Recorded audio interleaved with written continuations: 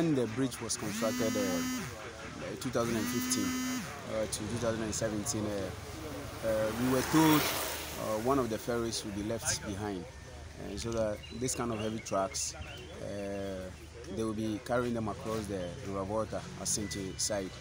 But after the completion, we're still facing problems. Sometimes daytime, nighttime, when you're passing by, the bridge vibrates. And excuse me to say, if you've not been to the bridge side before, sometimes you'll be a little bit scared. So I'm pleading with the government to at least, if it will be possible for them to bring one of the ferries, so that the heavy trucks will be crossing alongside the Sinji for the bridge to last longer. Increment time, what we heard, the bridge is a hanging bridge.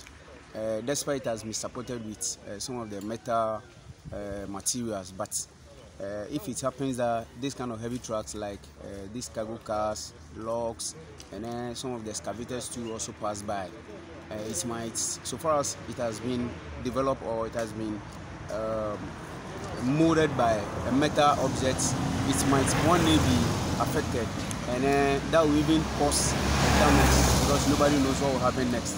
So that is my fear. With the president of the district chief executive, Honorable Samuel Ajikum, even we went out for assembly meetings, I've been raising, because we wouldn't wait for it to happen before we'll be finding solutions. And then, during the double road aspect, that is the dual carriage, some of the highways personnel also come, and then we raised the issue.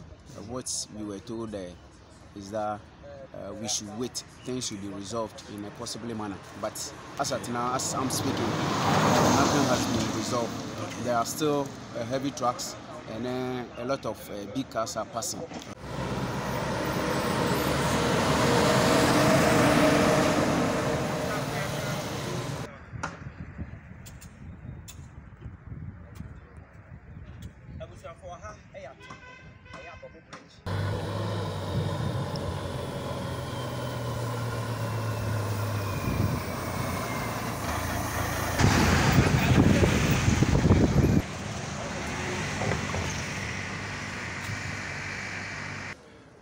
We saw on social media that some boats have been removed on the bridge. We were very worried because it's a disturbing news.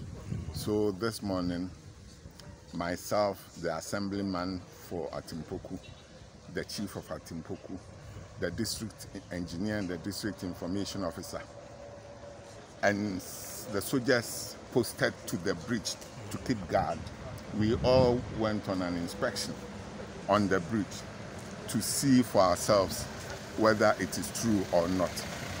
Fortunately, we did not find any boat which has been removed from the bridge, which means that the stories that was put on the social media is false. In fact, 2 years ago, some boats were actually removed, yes, but it was replaced, and since then we've not had that incident again until we saw on the social media that it has happened again. But as I said, when we went round, we didn't see any boat removed.